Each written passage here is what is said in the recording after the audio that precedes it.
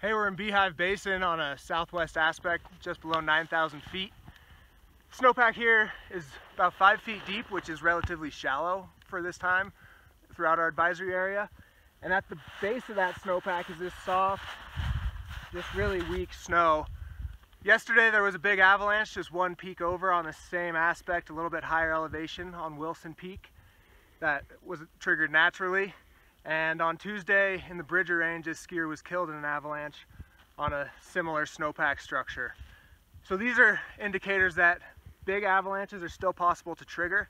They're getting more difficult as this weak layer gets buried deeper, and this poor structure is not widespread. It's kind of on specific slopes that have this shallower snowpack or are heavily wind loaded and have a slab that tapers from thin to thick. So we're probing around to avoid steep slopes where the snowpack is less than about 6 feet deep, and we're avoiding higher elevation terrain that gets affected heavily by the wind, and we might find ourselves triggering an avalanche from a thinner spot that propagates to where it's deeper.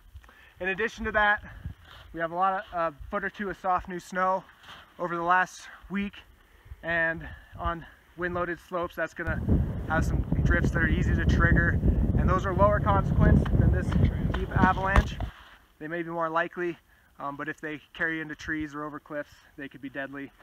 So avalanches are possible, and we want to carefully assess the snowpack and terrain before riding any steep terrain.